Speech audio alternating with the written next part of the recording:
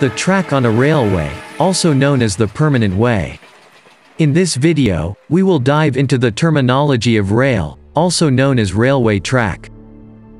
The distance between the two tracks on any railway route is known as railway gauge. The wooden or concrete supports for the rail tracks are known as a sleeper. Sleeper is British English or cross-tie, American English. Sleeper. It is a rectangular support for the rail tracks. It is laid perpendicular to the rails. Sleepers transfer loads to the track ballast and subgrade. Sleepers hold the rails upright and keep them spaced to the correct gauge.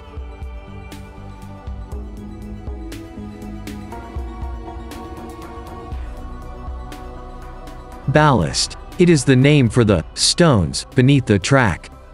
Track ballast forms the track bed upon which railroad sleepers are laid. It is used to bear the load from the railroad ties, to facilitate drainage of water, and also to keep down vegetation that might interfere with the track structure.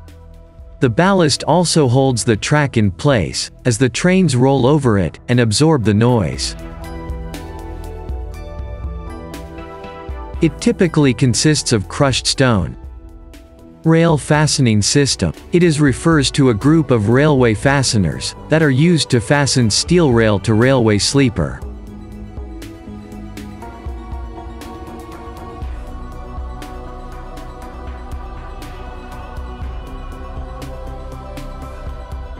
Fishplate. It is used to join two different rail tracks without welding, leaving some gaps at the joining of the track so that, when they get heated, it doesn't bend.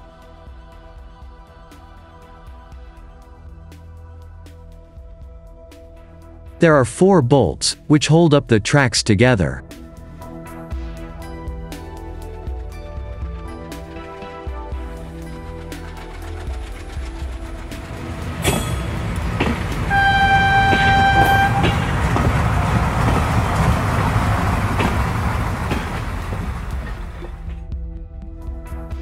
Let's see, there is another type of fish plate, called joggled fish plate.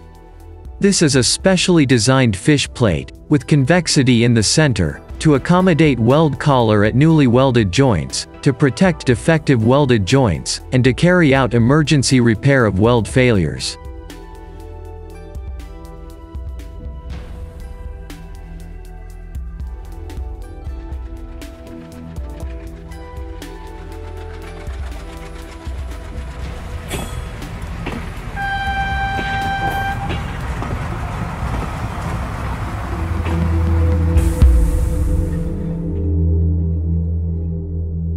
If you want to learn more about railway rail fastening system or fish plate, please check out our next video and check out the description box.